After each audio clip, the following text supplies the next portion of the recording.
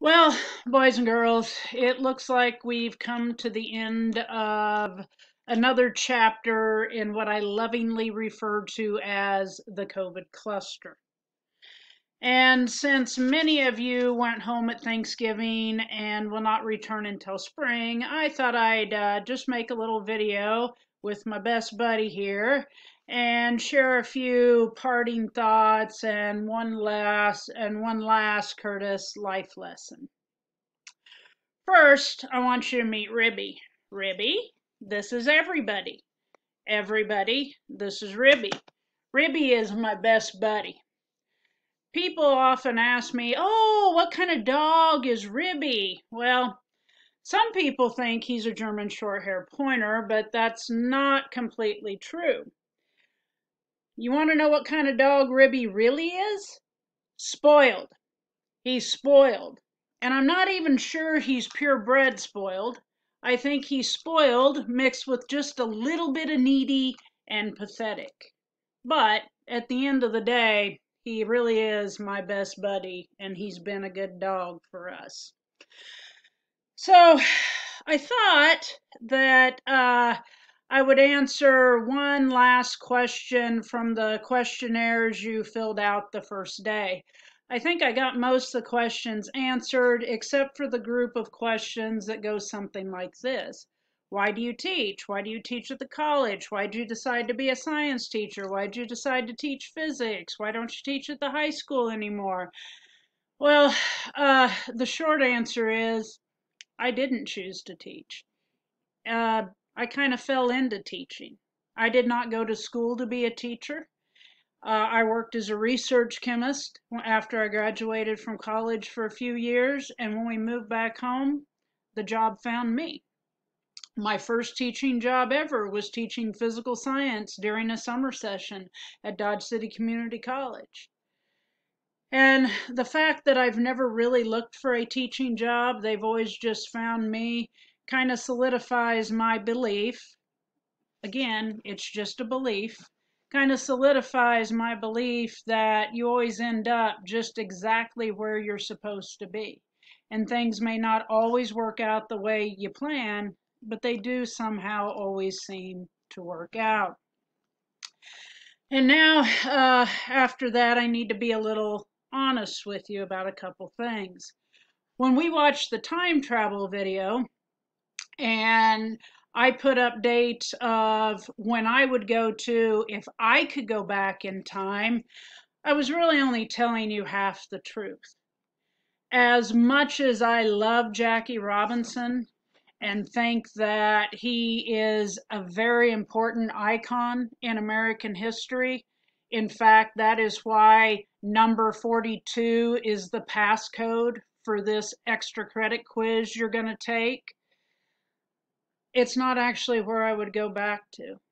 If I could go back in time, I'd go back in time to when I was you, a student at Dodge City Community College, back when I lived in Sheldon Hall, room 208, back before Legends Park was ever built and we had to play at Thoreau Field. It was a good time. And part of the reason I teach where I teach and what I teach and how I teach is because I want you guys to have those same experiences that I had over 30 years ago. The other thing I didn't quite tell you the total truth on was when we were talking about what we were afraid of. If Miss Curtis was listing those, ketchup. Ketchup would be at the top. I'm not afraid of flying or heights or dying or anything like that. I'm a little worried about our fresh water supply, etc., clean air, stuff like that. However, deathly afraid of ketchup. I don't even really like that we keep it in the house. Okay, it's yucky, it's disgusting, and if you would like to see me flip out, just bring in bottles of ketchup. That'd pretty much do the trick. So, now that I've been honest with you, I want to close with one last story and Curtis life lesson. It's called Two Beers and a Puppy, and it's a test I read about several years ago with how to judge people. And an easy way to judge people is with 2 beers and a puppy. All you got to do when you encounter a person, new or old, is ask yourself, would I have 2 beers with this person? And would I let this person watch my puppy? Now, some people are a no and a no. Those people need to be avoided. They're not good for you. They give off negative juju, bad vibes, okay? And you stay away from them. Some people are a no and a yes. These people may not be all that much fun. You don't want to have 2 beers or cups of coffee or hot cocoa or whatever it is normal people do with them, but they're good people, and they do truly make the world a better place. And then there are some people who are a yes and a no. These people are okay to hang out with, but you need to exercise caution. They may be fun, but you can't necessarily really trust them when it matters the most.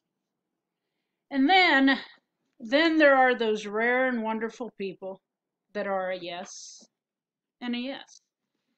These are the people you want to surround yourself with. These are the people you want on your team. These are the people who make your life worth living. They're the ones who know you best and love you anyway.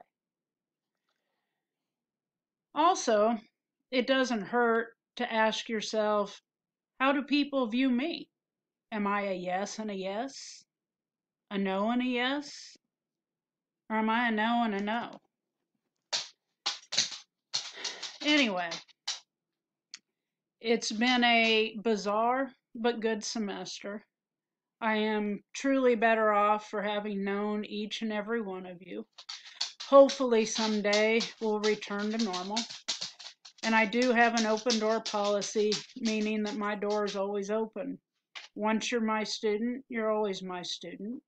And if you need anything down the road or next spring, do not hesitate to ask. Have a good break. Be safe, be smart, and above all else, be kind.